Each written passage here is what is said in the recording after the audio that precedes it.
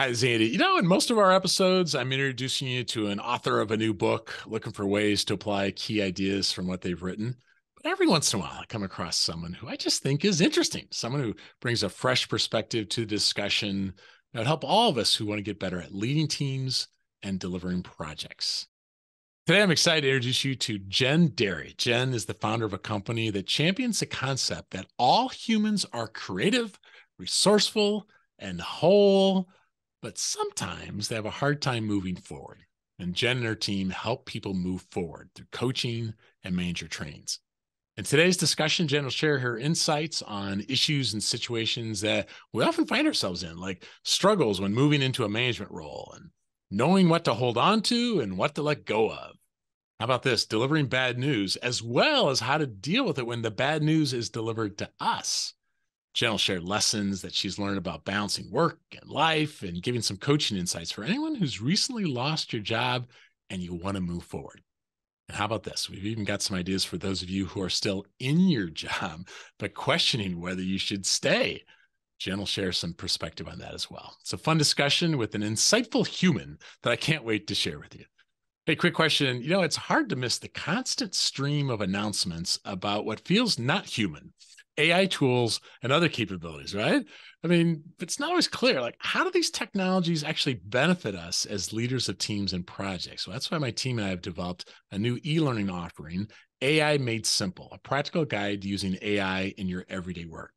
It's a self-guided course specifically designed for leaders like you who want to harness the power of AI, enhance the work you do, but really staying ahead of the curve in this fast-changing world of business. We can streamline your workflow, boost your productivity. AI Made Simple is all about that. Don't miss out on this opportunity to learn practical strategies for leveraging AI in your everyday work. Learn more and start learning at peopleandprojectspodcast.com/AI. Thanks. Let's jump into today's discussion with Jen Dary. Jen, thank you for joining us on the People and Projects podcast. Andy, I could not be more excited about this afternoon's conversation with you. Thank you so much for having me. Oh, yeah. Looking forward to, as a leadership coach and a business owner, and how about this, a brain tumor survivor, a mom, a founder. I'm guessing you didn't chart that path out at age 8. So, what did the late teenager or early 20s version of Jen think she'd be doing someday? Oh man, it's so funny to look back, right? Because it's obviously not a linear path, Mhm.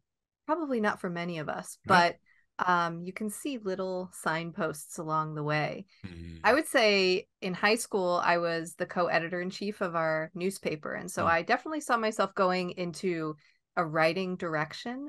But when you're 17, 18 years old and you're having the experience of telling other people what to do, the deadlines we have to meet, at this point, we have X-Acto knives and sort of the wax boards, the light boards, right? This is like back in the Stone Age, I guess. Right. Um, but there is certainly early developing skills of leadership, of pressure, how to keep people together, also how to ask a lot of someone without burning them out.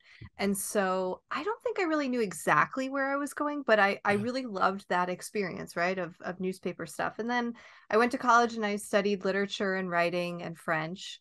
And I really liked that language stuff. I love Mm. the beginning of learning languages because it's just all good faith, right? You're like, Mm.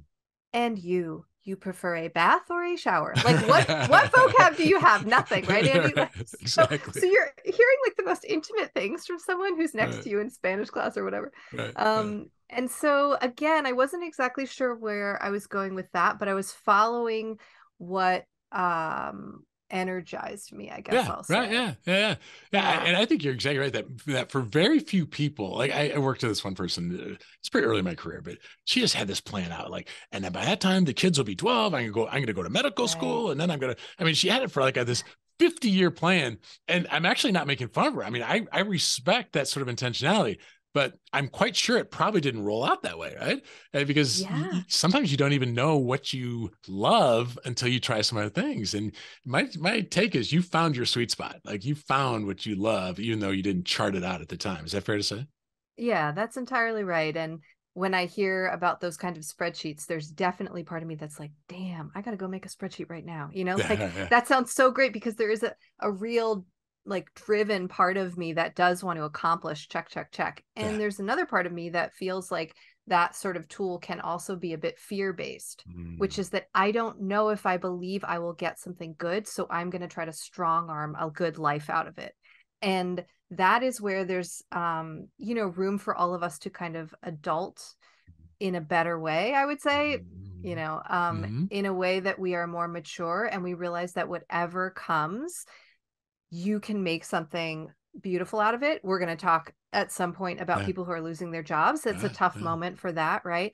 Yeah. And I don't want to sort of deny grief that comes with those sorts of things, but at the same time, the world is really big and there's a lot that could happen Yeah. in bad ways too, but it also in amazing ways. And so sometimes I think the most unexpected things arrive and you didn't have it on your spreadsheet. Oh yeah. Yeah. No, I love that. In fact, I could probably say that some of the most important pivots in my life so far were not requested, certainly not desired, but ended up being something that turned out to be good, And Yeah. I when I first became a manager, the guy who told me about it, he goes, "Did you ever think you could someday be a manager?" And I want to be nice to him, but like, yeah, I envisioned that one, like I aspired to that. I worked hard for it and stuff like that. But there are Yeah. other things that were not the case. But since you work with new managers, I'm Mhm. curious your experience. Like, what are some of the circumstances around the first time you moved into management, and maybe even some of the mistakes you made then, and how do you see those repeated with people you work with? Well, the funny thing was that before I was a manager, I was the director of employee development at an agency, Uh, which means that I was doing a lot of the manager, let's say, bullet points. I was having one-on-ones with mm, people, taking them out for coffee, looking at resourcing, making, sort of career level conversations happen and feedback and all that. But I wasn't officially in charge of them, right? And I mhm, couldn't, I wasn't their boss. I couldn't promote, let's say I had influence there, but it wasn't my call at the end of the mm, day. So the first time I became a manager and had someone report to me, I was like, no problem. I got this. I literally do this all the time in my job anyway. mm, But it was a huge blind spot for me. Like, mm. I'm really good at, for the most part, reading people, having a sense for like, are you into me? Are you not into me? And this report, it was like a black box. I was like, I can't tell if she thinks I'm like Oprah or the devil. I really, and it was a wide spectrum, Andy. I really couldn't see it. And so I went to it's kind of my closest buddy on the leadership team. And I was like, I need to ask you something. Any any instinct or detail or feedback or whatever you hear about this report, can you bring it to me? Because I can't see it. Mm, So if you hear that she's enjoying the experience, great. If you hear that that's not the case, great. Because I needed to kind of triangulate at that moment. I mean, it's a really strange spot. It's like parenting, and then all of a mm. sudden you realize you are kind of your parents. You're like, oh crap, Mm. I didn't think it I'm would becoming happen. my mother. Exactly. And so you get a report and suddenly that power structure creates almost like a filter. Mm, And so I do think that people have a similar experience when they become managers if they assume that manager is just a title change. mm, mm. And it's a heavier decision if it's not just a title change. If you do absorb the power, the agency, the feeling that yes, I am going to have to make potentially some hard decisions and certainly have hard conversations with this person, instead of just like, nah, we're good, we're same, we're still going to get lunch together, we're the same, it's just I got a new title, right? Mhm. That is usually at least a tiny part of the beginning experience of what I've found new managers to have, which is no, no, no, we're still the same. I just have this new job description, except That you're is not. good. And what I always counsel my new managers in my programs is succinctly, you have to find new friends. Mm, I know it sounds so rough, and it doesn't mean you can't have relationships still mm, and social moments with those folks, but you should always vent sideways and up. mm, And so any like frustration or whatever shouldn't be shared with that same population of people moving forward. mm. That's hard Yeah, to hear. that's good. Can you think of other aspects of that, of the you need new friends that you Mm. find resonate with people? Well, Another kind of structure that I talk through is the idea that, some of those glasses that you can put on that, like 3D stuff or whatever, right? The filter on the glasses allows you to see something else. And I often say that when you move into a new role identity, like a new manager, it's like somebody gave you glasses and the same exact picture, what looks the same to everyone else, suddenly you have a deeper connection or Mm-hmm. understanding is a better word for. Mm-hmm. One example of that would be money. Mm-hmm. You now have an understanding of what people make, including where you are sometimes in that scale of things. And the same picture, which looked like, oh, look at all these founders making all this cash over here, actually isn't always the case, because brick and mortar buildings cost things, and insurance costs things, and HR costs things, and health insurance costs things. And once you start to get deeper and deeper into those rooms and those conversations and those budgets, it's like, oh, snap, I did not get it. Yeah. And you shouldn't have gotten it because you weren't yet in those rooms. Yeah. But that transition moment shows you that, like, there are people I can now have confidential conversations with about this detail. And there are definitely people I shouldn't be bringing that confidential information. So I use the word friends there, like get new friends, because I think, in this modern age, work is very social. Yeah. But what I really mean is new confidants also, a new trusted network of sort. Yeah, that's good. Something I started with over my leadership journey is just figuring out, what do I hold on to and what do I delegate? Is left to my own devices, I just easily hold on to things because I like them. I can do them quickly. I know they'll be done right, at least how I define right. What are some of the biggest lessons you've learned personally about what to let go of or not? And what's something that to this day you probably ought to let go of more often than you do, but you don't? Tell us about that.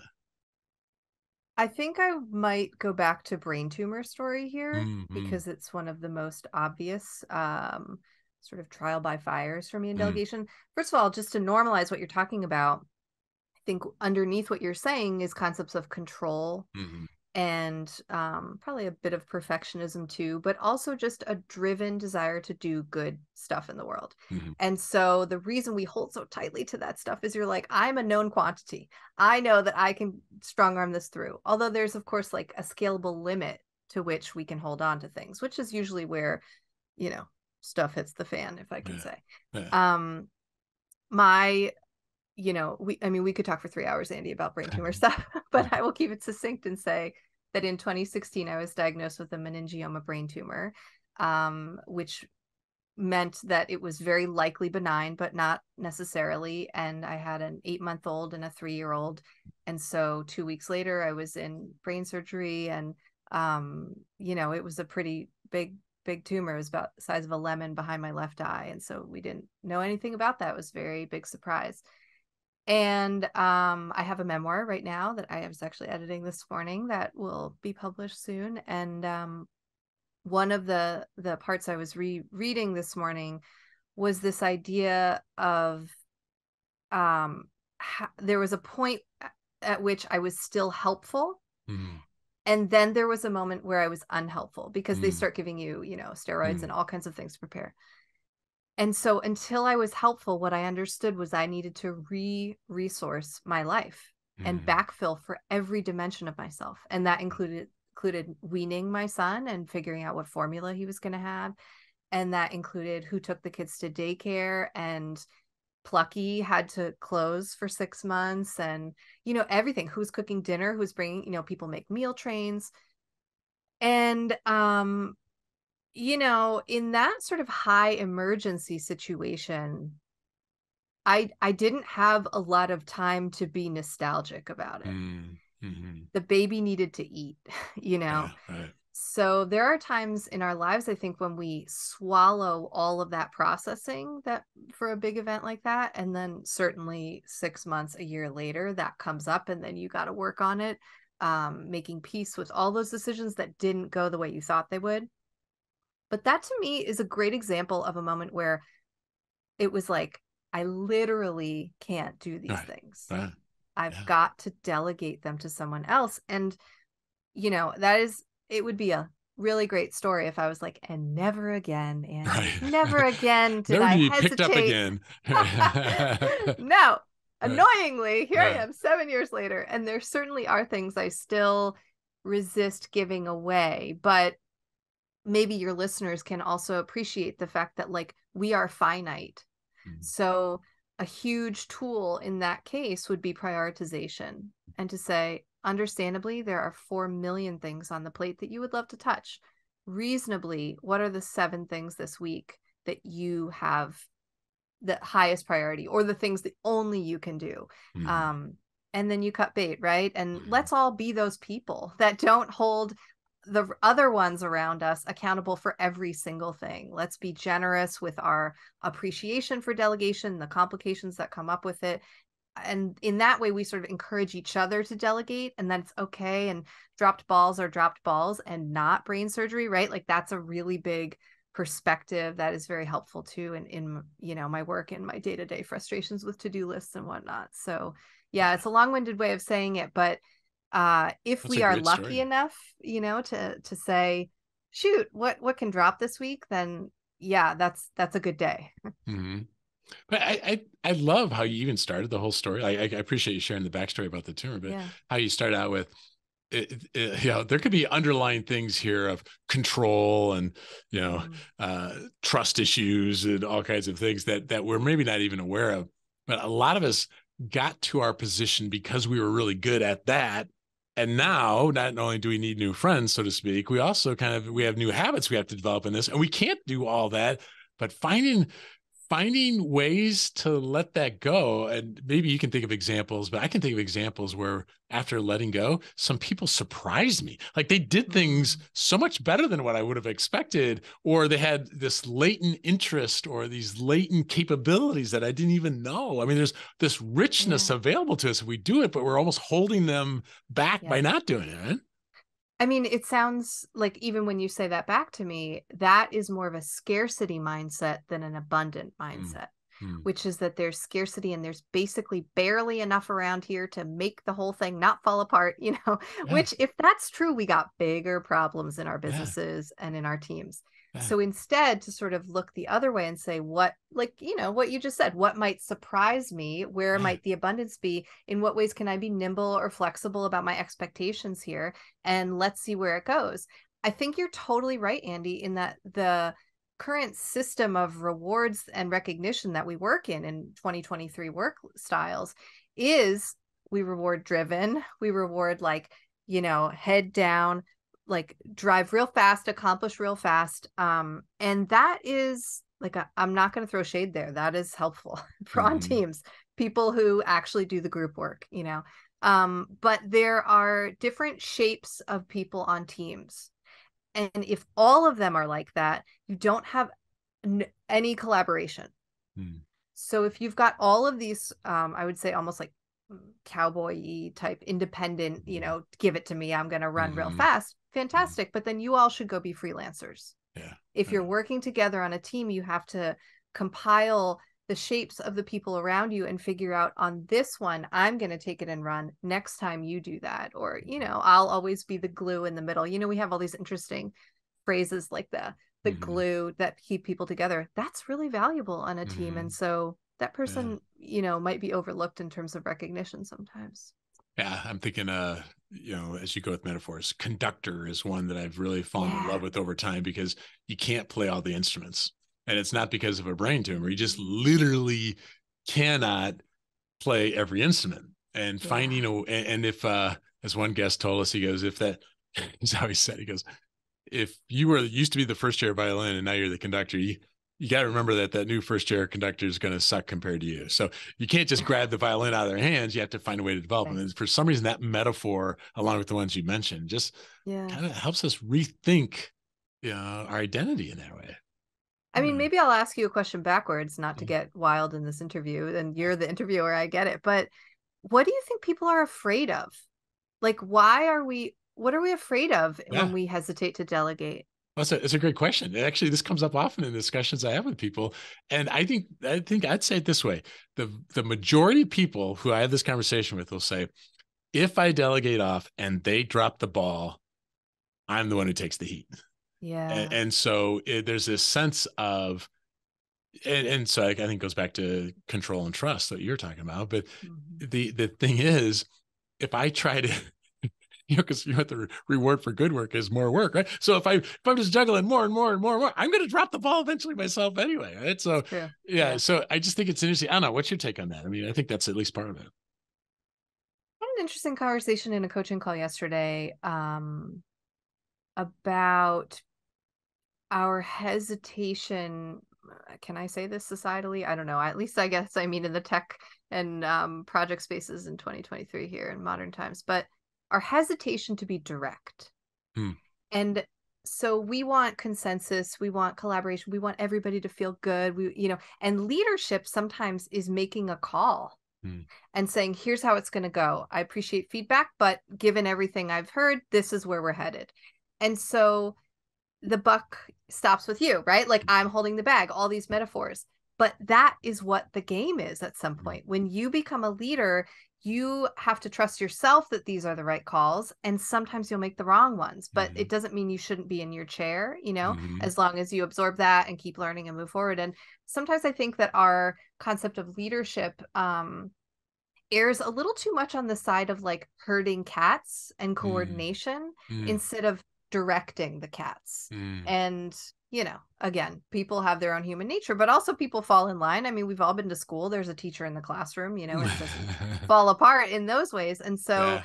sometimes a bit of a firmer um, directness, I guess I'll say, or Hmm. plan, people really can appreciate that. Yeah. Yeah. That's some good things to reflect on there.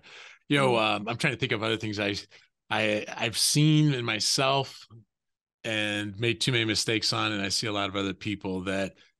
How do we deal with bad news? So, for example, if somebody's struggling on a project, it's how do I deal with it? And what I see too often, especially new managers, but I see it even if people have been around for a while, is too often things get sugar coated, or we just don't bring it up because you know why ruffle the feathers, Yeah.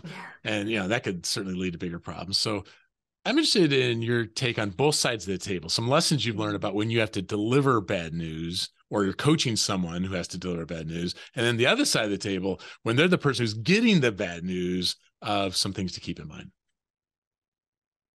What's interesting is that when we have to give bad news, Mm. first of all, there's a lot of people pleasing.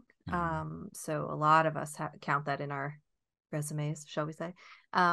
And so if you are someone who cares very much about the other person and the reception of the bad news, then you kind of enter into this la la land, I would say, where you are trying to make that person just not feel nervous about receiving bad news and not Mm. feel bad about the bad news when actually like the math of the situation means that is an entirely normal response. Mm. Mm. If the recipient of bad news is not feeling a little rough and nervous, what is happening, right? Like that, if somebody gives you bad news, it would be really weird if you We're were gonna be a like, month late. sweet. Oh, that's great. Like that's not Yeah, gonna happen. exactly. Yeah, yeah. So the energy tracks. Mhm. So what you want to do is not prevent nerves or bad feelings or awkwardness. You want to be calm with it Mm. so that that person can take care of themselves and that they don't also have to handle your nervousness about Mm. delivering bad news, right? That's a burden. I talk Mm. through this with my new manager trainings when it comes to firing someone. Mm. That when you go into the room to fire someone, do not burden that person with your anxieties as well. The Mm. biggest gift you could give them is to have it together, be simple, be clear, and then allow them to process all the stuff going on Mm. because we are empathetic as humans, and so they are, although perhaps getting fired, are going to worry that you're crying, like, I mean, hold it together on that level. So I would say that when you give bad news, don't need for that to go well. Don't need for that to get like a pat on the back that you did so great. Be strong and confident enough that it's okay. That's expected behavior on the other part of that person. And that's why you're a leader, right? Like that's why you're Mhm. in the job. Mhm. You could definitely go cry to someone later if it's, nerve wracking for you. Right. That's okay. We need those friends, right? Or Yeah. those partners. Yeah. In terms of hearing bad news, the power move is to hear it slowly and calmly, I would say. Hmm. So like Andy, if you just came to me and you were going to tell me that you looked at my website and you thought it was trash, which it's not, but let's just say that you did that. I would say, oh, interesting. Thanks for mentioning that. Can you give me some more details? Now, that's a power move because you didn't just destroy my soul. Hmm. I'm saying, I may not agree with him. Why don't you give me some more details there? Yeah. So I've slowed that conversation down. I wasn't reactive. I wasn't angry. I didn't flip any tables. I've slowed it down. And then I've said, tell me some more details about that. Let's say you tell me more details. Then I might say, okay, I took some notes on that. Think I think I need to go process this a little bit. Are you free in like an hour? Hmm. I'd like to pull it apart a little bit more with you. Mm-hmm. So now I've given myself some time and space to process it and come back. And I control the pacing. Hmm. So, what I would say, if you are receiving bad news, do what you can to control that pacing because you don't just give up all your agency by receiving, tough feedback. And all of us are going to have tough feedback at some point or Hmm. another. And so, yeah, I think that's what I would say. I love it because the way we react is basically training them whether they should continue giving us actual truth. Right, I right. I think about this as a parent often, but I think of it as a leader too. That if some, Jen, if you came up to me and gave me some bad news, like, well, Jen, make sure that doesn't happen, or Mhm. that can't be true, or Yeah. if I make it clear I'm not willing to hear the truth, people will stop bringing the truth to me. So Yeah, that's then you're that, screwed medium term. Yeah. for sure, yeah. But then the other side of the table, your thoughts about don't bring me problems, bring me solutions. Any thoughts on that Mhm. as an approach for bad news? I mean, Yeah, it probably depends which direction you're going in the power structure, right? mhm, So like people who are more C-suite or VP level um are going to probably more often say something like don't bring me problems, bring me solutions because their time is really really really thin. mhm. So for you to come and brainstorm your god, I'm going to sound so like ruthless here, but for you to come and brainstorm your feelings with the VPN somewhere, Yeah, like right. depending on your relationship with them, that may Hmm. not be your first course of action. Hmm. So if your organization is larger and people have not a lot of time, then what you want to do with bad news or, hey, we're going to miss this deadline or whatever, is not just say we're going to miss the deadline, but also say, and therefore, dot, dot, dot. So Hmm. I think that goes along with what you're saying. But Hmm. I will also say that we need people in our networks and in our workplaces that we don't always have to solve the problem, that we can have a safe and neutral space to, parse things out. That's why coaches are helpful, or sometimes folks in people ops or HR. And the other thought I will add there is sometimes you have a friend or a partner or a coworker that you just need to clarify what hat you need them to wear. Hmm. So this happens for my husband and I. Like he will come to me with a work thing and I will say, what you want me to wear, wife or coach hat? What am I doing here? Right. And so that clarifies which part of me do you need? And Hmm. so yeah, when we want to kind of process more than deliver news, Hmm. that might be a helpful thing to Yeah, keep in mind. I love it because I feel like the don't bring me problems, bring me solutions works the vast majority of the time when I'm the person delivering the bad news. But there are times where Yeah. I find where people don't know a solution or they don't have the answers. And then what they use that as, well, I'm not going to communicate it, only to Mm. find out that makes the problem worse. And so even though it works most of the time, I like how you said that, of having, are there people you can go to, make sure it's clear what hat you want them? Are they going to Yes. wear the problem solving hat? Like sometimes my wife will go, honey, I don't want you to say anything. Just listen. Yeah, totally. So that's the role of the cat at this point. just yeah, just listen, be around me, That's but so making that funny. clear, I love it. As a business owner, as a parent, there's no shortage of demands on your life, and Mm. so I'm just interested because that was part of your journey of the thinking deeply about what do I want to do Yeah. and how does that work for me. So some lessons you've learned about work-life balance and that now, but you didn't learn in a textbook. Like it's almost like you had to learn these lessons by going through. What have you learned? I mean, the big word that stands out to me in that question, or as a response to that question, is the Yeah. concept of seasons. Mm-hmm. You can't set and forget it for the rest of your life in Yeah. terms of here's the work-life balance I want. So, but what we can approach it with is seasonality, which is that, Mm-hmm. okay, for Q1, I have this stuff going on with, I'm just making this up, my Mm, family, my kids, outside of work. Therefore, I'm not going to set up a training for that quarter. mm, Or equally, summer, kids are off, it's frenetic. So therefore, I need something to ground me. I'm going to train people in the summer, mm, mm, to have a sense for where the energy is in all the areas of your life. And then don't be an idiot about it, right? Like, don't overtax in all areas of your life at the same time. Now, there's a lot of that we can't necessarily change ourselves. Like, I can't change when my kids have summer vacation or mm, not. So you have to figure out which of the things are sort of in stone and which are the things that you can move around. But the idea being that it's not forever, and you can literally any day you can wake up and be like, all right, that season is over, new mm, season time. mm, And that disruption is enough to say, as of today, I do this, I don't do this, I am starting to be in this way. And it's also something that I coach clients on who are looking to, again, like, show up one day to the next as a different kind of manager. Maybe they read a mm, book, or maybe they got coaching from me and they're like, okay, I'm gonna show up and I'm gonna give feedback or whatever, right? And so mm. then I say, great. But the anxiety is, how will people perceive this new version of me, right? Like, how do I Mm, come back in differently? And so yeah. I always say, you just need a disruption. Like, you need a Mm, weekend. And then you mm, say, you know what I was thinking about over the weekend? I'd like to get better at feedback. So therefore, as of today, I'm going to be better, right? Like, it's mm. so funny, Andy. It could be the tiniest thing. I I read a like it. book, I listened to a podcast, I had a Mm, dream, like, whatever. mm, You just need something that disrupted, and then people allow you social cred to yeah. change. Yeah. And I like it. so seasons, I think, I come love to it. mind I love there. that. Yeah. So instead of like perfect, I feel like my model, whether I was taught or not, was like everything has to be balanced. So it's almost like you got to be the perfect parent, you got to be the perfect this, you got to be and the idea of the season, and we're always in a season, right? So it's finding the Absolutely. balance in the season. But I guess the other thing that comes to mind is, like, have you ever driven one of those cars with lane assist, whereas if you're getting too far out of the lane, I really don't like those. I thought there was a Yeah. problem. First time I did that, I thought there was a problem with the car. Apparently, I'm just a bad driver, Jen. I think that's what it is. But there seems like even in the season, we need to know when we're heading towards a cliff. Like I could Yeah. use this as an excuse because I've seen whether it's marriages or Yeah. family relationships that look like they fell off a cliff, but they didn't. It was just one day at a time.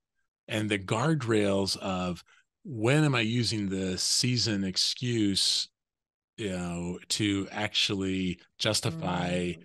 priorities that truthfully I feel different about. So I don't know. Any thoughts on that? No, it's true. I mean, even even recently in coaching conversations, I've talked to folks about what are their warning signs. Hmm, And that could be, what is a warning sign for burnout, or what is a warning sign for a need to change, what make that's what. good. And so often people will say, well, I have a hard time making decisions, or I'm tired by lunchtime, Hmm, or I can't focus, or and so whatever this person says, I say, okay, great, we're going to write that down as a tool.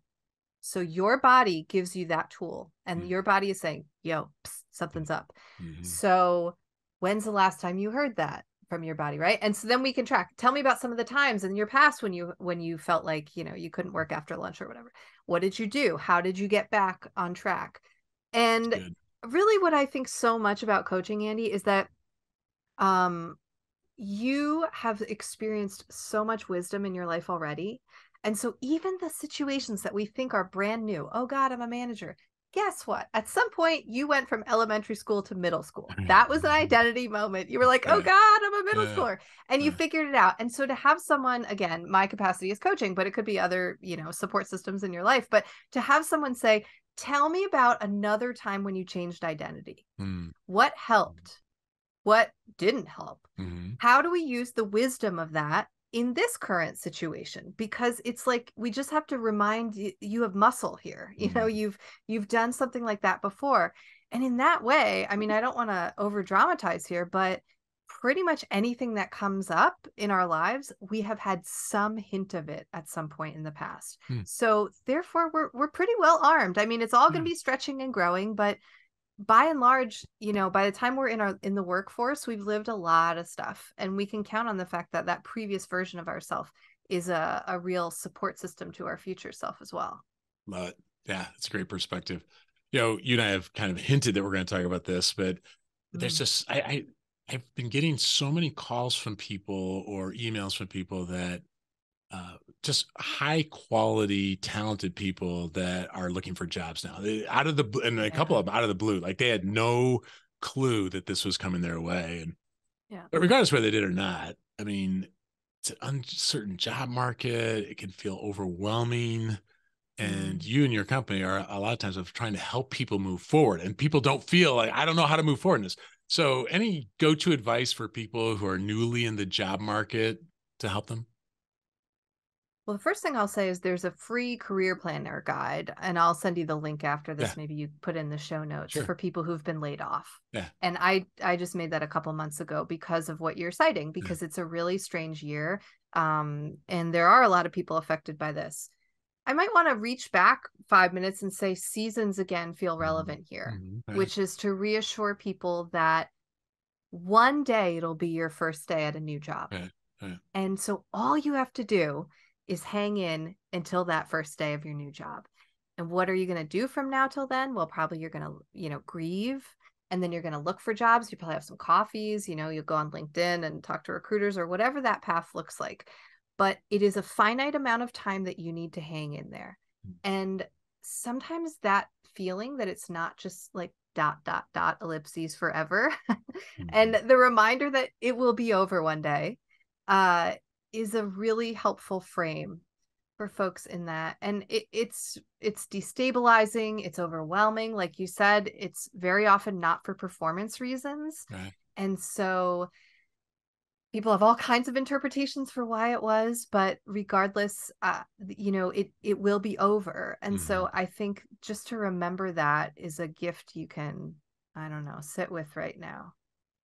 I really think so. And I've had those conversations with people. I know there's going to be the day when you're going to start the job. Yeah, Like, I know, but I don't feel it. On this I side of the know. valley, we can't see it. But on the other I side, it's know. like, look what I learned during that time. And so we're not trying to discount anybody going through that sort of thing Right. right now. Nope. But if nothing else, it's like, um, hang in there. Like you're going to learn some lessons through this. Yeah, it is one of those things of keeping the mindset. And I like that you actually included the grieving, because we had a guest in Mm. the podcast years back. She goes, when something bad happens, I give myself 24 hours to wallow in it and just like feel bad. You know, just act like a kid and feel bad. But then after 24 hours, I get back at it. And I think there's actually some wisdom in what she said there. But I think there's Mm. also pressure sometimes to like get over it. Yeah, And yeah, yeah. I think there is a grieving process that goes through difficult things like this, that you don't have to get over it in 24 hours. Any thoughts on it? No, I mean, I think you can make up how many hours you want it to Yeah. be. Yeah. And also, it depends on the severity, probably, of what's going on. Mm. I agree with you. I think that there is a little bit of like, suck it up, get it together. I mean, I'm Yeah. from New York, so that is very much my vibe. Like, I allow Yeah. myself to touch down, and then I'm like, all Yeah. right, now what are we doing again? Yeah. Um, and that's certainly helpful, because any anxiety you have about secretly ending up lazy and never getting off your couch again, you probably, none of us, that would not happen to any of us who are listening to this podcast. This is Right. freaking project managers, for Yeah. crying out loud. Yeah. But sometimes there's still that fear, like, well, if I took a vacation day, would I ever go back? This, like, which is probably a real warning sign anyway. But Yeah. if your anxiety there, is that you don't even want to let yourself grieve a little bit, I think it's going to come back and bite you, Mhm. So allow yourself to kind of sit in it. Another thing, you were saying something a minute ago that reminded me that sometimes when I'm coaching someone who happens to be going through like a really prickly time with their team, I always say, let us just imagine that 2 years from now, you're giving a keynote, and looking back, you're literally like building the slides right now. Mhm. You're living through the slide building. And we don't know what the answer is going to be for what you do with this team, but you're Mhm. going to get an answer. And then let's just imagine you're going to give a keynote about it. And you're like a thought Mhm. leader, and you're on TED Mhm. Talks and whatever. Mhm. So a similar vibe here, where you're living through the slides of having been laid off. Yeah. And it's the story building time. And at some point, that story will turn. And it can be hard to have faith in that. I really do Mhm. get it. But maybe people even hearing me and you say that that's possible, maybe they'll Yeah. take that a Yeah. little to heart. Thank you for sharing that. That's a lovely way of thinking it through. Now, that's for the person who doesn't have the job, but I just talked to somebody in this last week. They're like, I have a job, Yeah. but I don't know if I should stay. Now, in this person's case, it's because they felt like it was toxic with coworkers, Mm, you know? But I don't know. I'm curious. Do you have any thoughts about when is it time to leave a job, in your opinion? And it all depends. But I mean, what are your thoughts right. about this? Well, I'll append to it all depends, right? Yeah. Like we'll Yeah. be we'll be the dads in our lives, or at least my dad, which is like, do you have savings? Like, do you have health care? Right. Yeah. Like Yeah. be the responsible. Let's just assume all those responsibilities are covered. It's funny you use the word toxic. That's what I wrote down when thinking about this yesterday. I would say that there's, like if you think about a scale, like two sides Mm, of a scale, and one side is up and one side is down. And let's just say that the one that's up is your job because it's fulfilling and you enjoy it. And if that is less and less true, and we start to see that side go down, mm, the minute that the other side goes above, which means don't work here side, goes above the benefit of working here, there is a moment of reflection that should mm, happen, which is probably true for any decision making, right? Like, mm, at what moment does staying feel worse than going, in this grand scheme of things? So toxicity sure makes that rebalancing go faster. And mm, when you are having more harm done to you by staying than by leaving, then that probably is a sign that a departure is imminent. I would also say, from kind of the other angle, if you're looking at a team and there is a person who is toxic, and by that I really just mean like not aligned and clearly mm, not in the right job.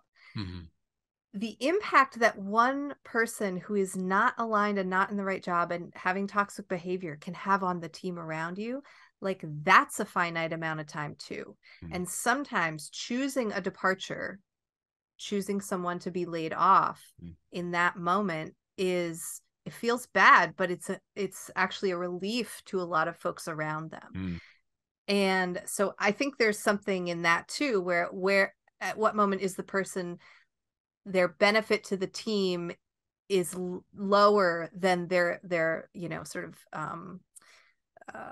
bonus to the team, right? Or the mhm. positives on the team. And that feels like a similar decision to me, that when it comes to that level of decisions, it's kind of a balance question. I like it. Yeah, and I like that metaphor of kind of thinking of where's the balance. We had a guest in Yeah. the podcast who said if you're asking that question, it's probably you should have been asking it earlier. Like you're probably late in the game, which I thought was kind of an interesting thing because I think we often make this a two-state thing: stay, go. But Mm, really, there's all kinds of third and fourth options here. I might be one of those, yeah. hey, start talking to recruiters, right? You don't have Yeah. to say yes, just start looking around. Yep. There are often more options available. And it could be that uh that upon reflection, this is better than what might be out there. But there's Totally. something empowering about saying I'm not a victim. And Mm. I have a little bit of agency here of looking at some other options, maybe. Yeah. Yeah, or maybe you want a different team. Don't Right. leave the company, leave the Right. team. Or Right. maybe there's a different role that actually Mhm. speaks to you. I was talking to someone the other week who is in like the financial vertical of her large organization, and she's been really, really, really curious about people operations for so long. Mm, And the we talked about the culture, whether they are welcoming of folks that want to sidestep. mm. In that case, not, they do not sound very welcoming. And so I was like, peace out, you should get out of there, Yeah. and try Yeah. something else. But Yeah. in many places they are, and Yeah. it is Yeah. possible to go and share that reasonable request with someone and say, I really love the company, but I'm finding myself really curious about this other role, and I see there's one opening. Is it Yeah. possible for me to find out some more information? Nothing Yeah. wrong with that. Yeah. It's great advice. Yeah, you're not a project manager by title, but for your whole career, you've had to deliver things. So, what are some of the most important lessons you've learned about successfully leading or delivering projects? I think expectations is the word that comes to mind here. Hmm. Make sure that you understand what they want and check in often. So there's an initial, we'll just take what I assume is the project manager kind of timeline, right? Where you sell a piece of work, and then you have kickoff, and then eventually you deliver something. Mm-hmm. So whatever that statement of work is in the beginning, whatever that piece of work is, everybody should be real clear on that. Mm-hmm. Real clear on when Mm-hmm. we start, real clear on the pacing that will go, and then check in along the way. Hey, here's what we're up to. Is that like not just on a week to week stand up basis, but more just like, hey, let's just point of contact meet every once in a while. How's this feeling for you over there? Is this going the way you thought? Any feedback so far? You can tell that even my tone right there went a little like chiller, because what I'm trying to say is like, let's talk meta a little bit about this relationship, not just like, how's ticket 707, and so when it comes to that kind of relationship in a services business, you are going to need to report back on tangibles, but also it is majorly in your benefit as the provider to make sure that relationship is tracking, because then if things get derailed, or there has to be bad news delivered, or things are late or whatever, you have a relationship to fall back on. There's more trust there, and so it's not as big a deal as if it's so cold vendor, and client. That's good. That's good. The textbooks would say, things like have your scope documents and have, controls in place and things like that. But it easily misses what you bring up is such an important point about the dirty little secret is everything's relationships. Yeah. Yes. If we've got a stronger relationship there, informational flow, maybe more motivation, more honest conversation. So yeah, that's such a practical lesson, Jen. That's so easily missed. Yeah, I'm on the PTA at my kid's school, Yeah. and I'm sure, have this in your life too, but the first person that I made friends with was the lady in the main office. If you don't have her in your pocket, you're screwed. You can't get tables, you can't get people's emails, like nothing like that. And so point of contacts are the most valuable time you could spend in relationship building. Yeah, every once in a while. I don't hear it very often, but every once in a while I'll say, oh, don't worry, they're just an admin. Like, oh, God. Just an admin. You mess with an admin, it's amazing how somebody gatekeepers. Exactly. They can hurt you by doing nothing. Oh my God. So this is 101, kids. Whoever's stakeholder listening. Management. Exactly. 101. But it's for project management, it's stakeholder management, So that's good. That's good advice. We have a lot of parents who listen to the podcast, and I think, let's see, if I did the math based on what you said before, you must have early teenager now, do you? 7 and 10.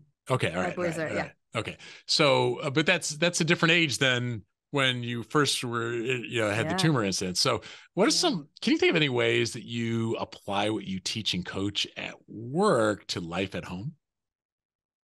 Well, it would be really charming if it all just worked like perfectly, like my wisdom in coaching was taken as wisdom in parenting to my children. Wouldn't that be so first I'll be real about that. Oh. I think, you're reminding me of a day when my older son probably was second grade or so, maybe 7, 8 years old. And I remember walking through the schoolyard with him, and I said, sometimes I look at a whole crowd of people like this, and I wonder what people used to tell them about what they could be. And he said, yeah, like, he's kind of up on this level of conversation. He was like, oh yeah, like how sometimes people say girls can't do math. And I was like, yeah, exactly. That's something he had learned about in school. Or how he was like, first graders can't skateboard, which he liked to skateboard. So I was like, yes, you're right. You can totally skateboard. And I said, the thing is, Noah, if you look around the whole world and you see all these grownups who are bringing their kids today, somebody told them at some point that they could do something or couldn't do something. Yeah. And sometimes they believed it for a really long time or forever. So what I think the reason that story comes to mind is that it is true for every single person in our offices, our points of contact, the people who report to us and who we report to, is that at some point they got messaging. Hopefully it was all, realistic and amazingly inspiring, but probably there were also some dingers in there. And I think it's important also in self-reflection to wonder, what am I a product of? And is that still who I want to be? So with parenting, obviously I think about that a lot with what am I sort of negating for them, or what am I just sort of leaving permission? And they're still 7 and 10, so it remains to be seen, but so far so good. I'm even thinking of your advice earlier about when someone would bring us bad news. Like if a kid says something like, hey, mommy, I'm thinking about this someday. And Mm-hmm. um, instead of like, no, or, oh, that you'll never be able to make a living or whatever. Exactly. Yeah. Yes. I love the line that you shared, and we've heard it from other guests in various ways, but like, tell me more. Yeah. Yeah. Oh Tell yeah. me more. What a different reaction from a parent than, oh, Yeah. come on, get real. Exactly. Well, Yeah. yeah. And I mean, again, full circle here, that is a fear-based response. Mm, When someone says you'll never make a living, very obviously you're worried about your kid making a living one day, or like in our family, we don't do that. Very obviously you are mm, busted because you want to do something else and somebody told you couldn't, like we are mm. so transparent in those moments, Andy, about what our own fears are. So take a beat before you decide to splay your therapy issues on your children. And just make sure that what you are doing is listening more than telling in those moments, because as my boys get older, there's certainly less and less just like opening their hearts and sharing all their thoughts. And so my again, I don't have teenagers yet, but my thought is any opportunity that they might bring something to me, to hold a very open space for that, and not try to maneuver in any way, but rather to like listen and allow them to say more things, to your point. Yeah. Yeah. I love it. Yeah. If someone wanted to follow up with you and go, hey, Jen, I wanted to follow up with you with a question, whether it's Mm. a question about something from today or just any of the training you do, what's the best way for someone to contact you? I'll give you two ways. The first would probably be my website, Mm, beplucky.com. So that's beplucky.com. That'll probably be in the show notes. And the other thing is you can just write me an email. mm, hello@beplucky.com. I love when people email me. I always write them back, and it's very charming. And y'all can have a question, or even resonate or not, disagree, give me some hard feedback. That's okay. right. I have to take my lumps when I give my advice too. So Yeah. yeah, I'd be more than happy to hear from anybody, and very friendly to the world here. That's great. Well, Jen, I enjoyed today's conversation. Thanks for joining us on the People and Projects podcast. Thanks for having me.